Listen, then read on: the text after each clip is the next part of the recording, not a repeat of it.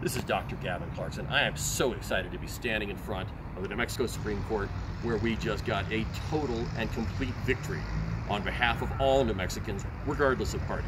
The Supreme Court just unanimously decided that the Secretary of State does not have the authority to implement straight party voting. The legislature didn't give her that authority.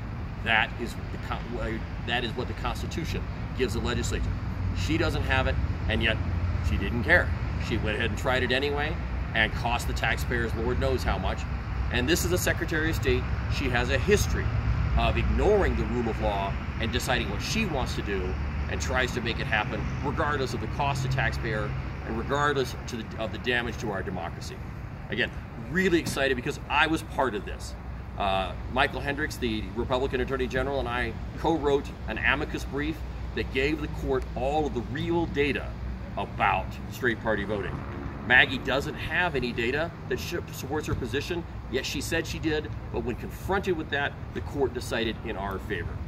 And so, again, she has been weaponizing her office against people she disagrees with for far too long. Maggie's made a big mess. Of that, we are sure. How much more of this nonsense do we have to endure? I'm Dr. Gavin Clarkson. I encourage you to join my campaign. You can go see me at gavinclarkson.com. You can visit us on Facebook at Gavin Clarkson for Secretary of State, or follow me on Twitter at Dr. Gavin Clarkson. Thank you so much.